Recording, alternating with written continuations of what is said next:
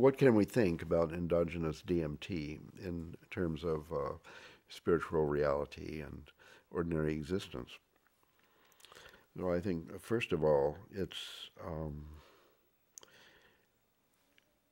a mystery in itself how that you could eat or smoke or ingest something in very minute quantities and then have this complete change of being,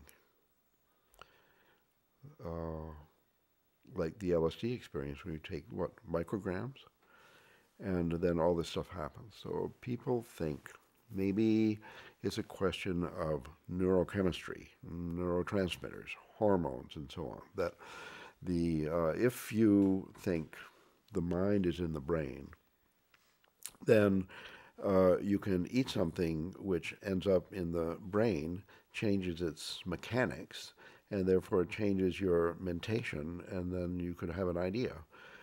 So I think that, first of all, the psychedelic experience completely negates the idea of the mind is in the brain. And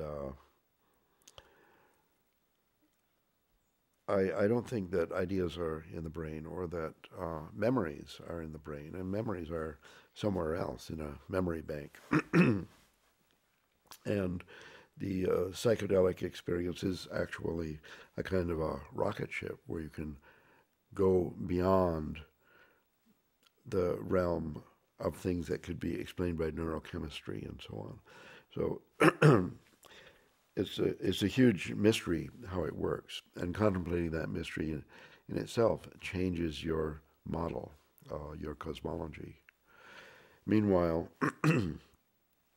this experience is so, I think,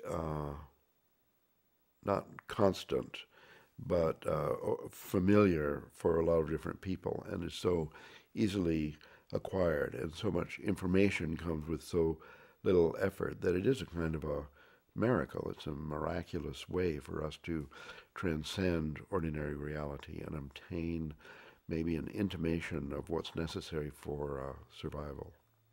Whereas any orthodox religion or ordinary spiritual practice like Zen, sitting zazen, and so on, you might do for a lifetime without actually having that breakthrough, that your metaphor changes, your reality gains a new structure, new intelligence, and so on.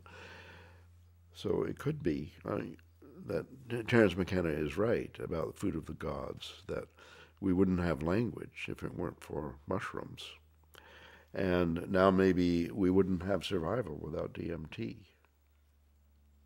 The DMT is somehow, it seems to me in my experience, more of a breakthrough than LSD, mushrooms, peyote, and so on. And it's more of an experience.